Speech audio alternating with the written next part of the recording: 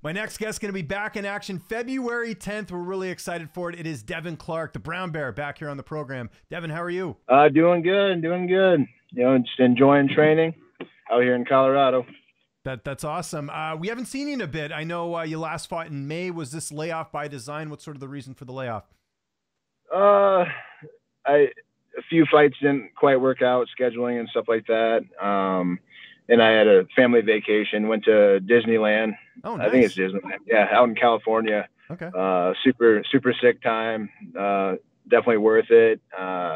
So I got to enjoy my summer and everything like that. So I think the time off was much needed, and there's a lot of growth in that time as well. So I think the timing is perfect. Good stuff, man. Well, that's great. Kids must have really liked that. Yeah. I just got one. I just got the 10-year-old daughter, and yeah, she had a blast. Yeah. We just have the one, so we can spoil her even more. So. There you go. Hey, listen, trust me, I got 2 kids, and that's good enough for me. No more than that. Got to give both those kids the best. So there we go. Never fun to talk about a loss, but we got to go back to that last one against Kennedy and Chekwu. What would you take away the most from that fight? Just a little bit of composure type stuff, and not making these mistakes that I know better. With that one, I kind of hung out a little long on the cage, let him get some damage off, stuff like that. And then what ended up losing me the fight was shooting on a single leg head outside, and I was just kind of hanging it there. And the guy with arms that long, you just can't do that. So yeah, just a few little mental things, I think. And we've addressed them already, and they're already fixed. So I feel good about that, and it makes me more confident going to the next one, knowing that, all right, I see what I did wrong there. That's easily fixed. And just kind of working on that, working on the mindset, working on duration type stuff of staying focused, that's kind of out of the room type stuff. So working with my mental coach, Caleb Rogers, and just kind of, on the focus and stuff like that, and just doing the stuff that I know I can do right. Let's talk about Marcin Prachnio, who you're going to be fighting on this card. 16-7 record. What do you know about him? How do you feel like you match up against him here? I think it's a really good matchup for myself. I think he has a karate background. That's his style, is karate. So I really like that. I like to play around a little karate type stuff too every now and then. But obviously, I've really good wrestling, and I see that being a good, big upside for me, having that wrestling and him being, more striking. Everybody in the UFC can grapple a little bit, but there's definitely levels to it, and I'm not sure he's quite on that level of being able to defend the stuff that I've prepared for him. So I was telling you off camera, I just spoke to your teammate Zach just before he hopped on here. Obviously, he's going to be on the same card. Really excited for that. Sounds like camp's going well. His words exactly: best camp I've had. Seems like it was probably the same for you as well. How did everything go? Yeah. I hate saying that because I know, it's cliche, but listen, I believe you. I do believe you. It's okay. But yeah, it is feeling like one of the best camps so far. And we've really been getting the work in, and there's been a lot more community within us, the teammates and the coaches, and it's one of those things. I think this is my 4th fight. I think it's my 4th fight with Team Elevation. Yeah. 4th or 5th, something like that.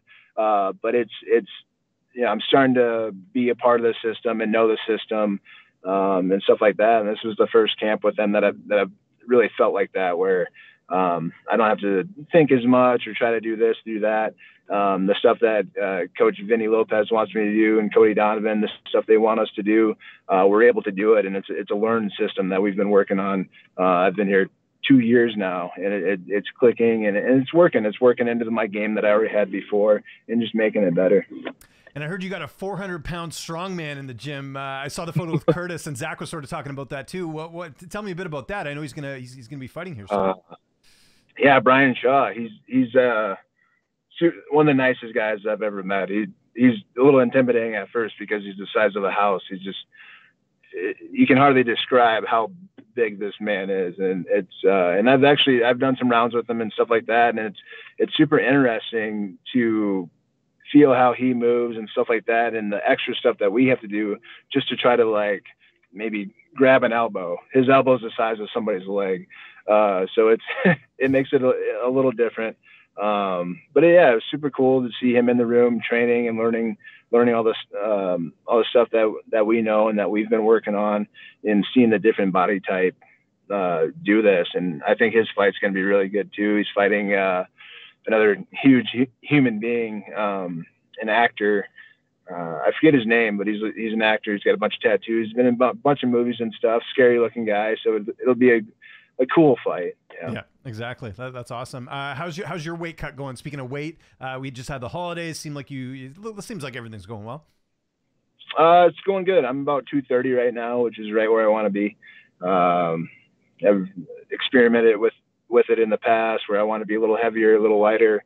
But at this point, we still have three and a half weeks of hard training left. So 230 will kind of melt down to 225. Then right before about fight week, it'll be 223, which will be a good weight to cut from. Awesome. Your corner, I imagine that for Zach, I know it's Vinny Lopez and Cody Donovan. Is it going to be the same for you? Who's going to be in your cage? Yeah, same coaches. And then Vanilla Thunder, I think you know him, Ben Timon. Yeah. He'll be in my corner as well. Nice. That's great. And how's this one playing out? How do you see it going down on February 10th? I see me taking him down, beating the shit out of him. I don't know if that's what will happen, but I really see that. That's a real possibility for sure. Just the way the styles match up. I don't see him finding a way to stop me from doing that besides knocking me out. And obviously that's, he has knocked people out and he does have good hands, stuff like that. And he's a tough Polish guy. The last time I underestimated a Polish guy was Jan Blachowicz, and we know how that went. Right. He rose up and became champion after that. So definitely not a guy to underestimate. And I'll definitely have to bring my A game, which highly involves wrestling.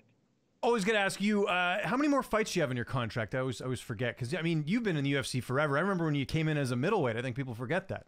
Yeah, that was about 7 years ago. 7 years, man. I'm getting old. Right? Yeah. I know. I forget how long I've been in the UFC. Then somebody remind me. I'm like, oh shit. Okay. It makes me feel good. Seasoned veteran, Devin. It's great. I guess so. Sorry, what'd you say again? I was just asking how many more fights you have. You must have a few. Oh, yeah. I think this is the last fight on this contract yet. Okay, gotcha.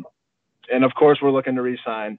I know a lot of people are trying to go elsewhere nowadays and see their options, but I love being a UFC fighter, and what it takes to stay in the UFC and to earn that spot means so much to me.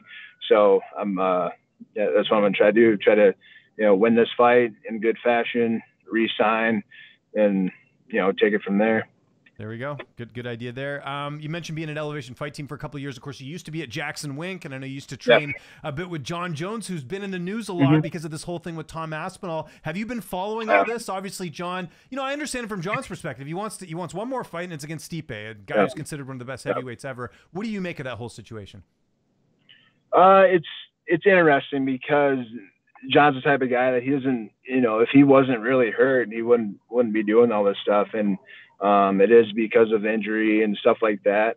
In my opinion, I think that Aspinall fight probably would have been made if Jon was healthy and Stipe couldn't make it or something like that. But I think as a fan, people do want to see the Stipe and Jon fight. Aspinall, for me, I would like to see Jon and Aspinall too after Stipe or before or whatever. I think Jon, he's obviously arguably the best UFC fighter that we've seen. And I think even though he's a little bit older now, but I think he's only 35 or 36. I still think he can beat all these guys. So, yeah. Do you think he'll probably just fight Stipe and then call it a career? Because it kind of seems like that's what he's doing. Because I guess kind of what he said in the tweets is that he doesn't really feel like fighting Aspinall will really have any upside. Yeah, I mean, that's what it sounds like. I haven't really talked to him about it or nothing like that. So if he says that's what he wants to do, that's probably the case. So, which is a good fight to go out on. Yeah. When was the last time you spoke to him? It's been a while. I talked to him a few months ago. Yeah. Okay. That's good you guys still keep in touch, though. What do you think about this whole GOAT debate? Because obviously people say that he's the greatest of all time. Some people are saying, you know, it should be Islam. Like where do you rank him on the list as someone who's trained with him? He's the best ever for sure. There's a lot of arguments for it, but just to seeing, you know, he made this a thing. Like nobody was, there wasn't much of a GOAT talk before Jon, and the dominance that he's shown, you know, the proof is there. And maybe Islam will be one day. He just has to make it that far. And however many years Jon's been on top, do the same thing, and then you're in the conversation. But I don't think Islam's done as much yet, so it's you can't really call him the GOAT.